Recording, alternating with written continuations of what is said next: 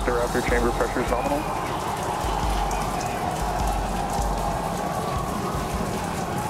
T+33 seconds into the test flight of the inaugural Starship vehicle. Tower clear to end a pitch over. Propulsion reports first stage engines nominal. What a sight from the ground cameras at Starbase. We're flying at twice the thrust of the Saturn V heading to space. Oppositional signal, surface proceed. We're throttled down and throttled back up. Going through the period of maximum aerodynamic pressure.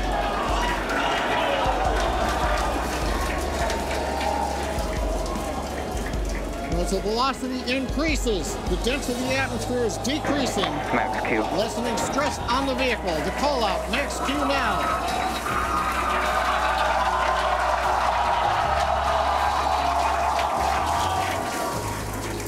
Continuing to watch the first stage as we head downrange.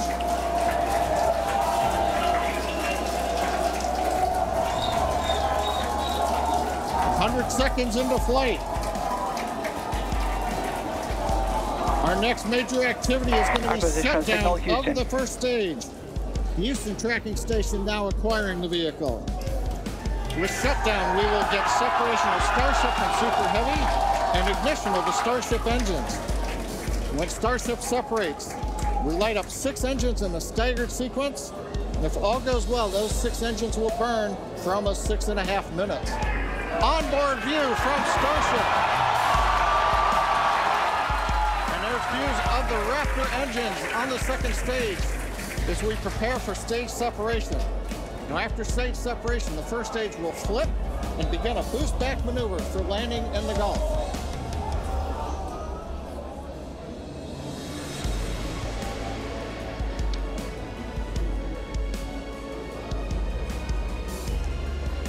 Continuing to fly, 2 minutes 40 seconds. Let's get ready for main engine cutoff.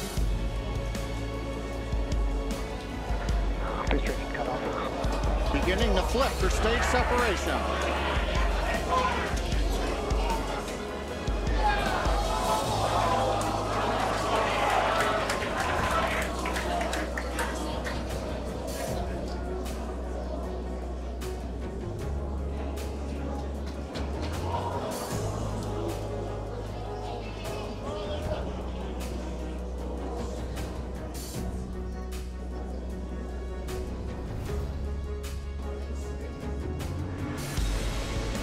As of right now, we are awaiting stage separation,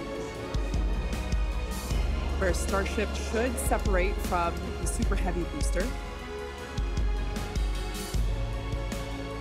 Yeah, Kate, right now it looks like we saw the start of the flip, but obviously we're seeing from the ground cameras the entire Starship stack continuing to rotate. We should have had separation by now. Obviously, this is does not appear to be a nominal situation. Yeah, it does appear to be spinning, but I do want to remind everyone that everything after clearing the tower was icing on the cake.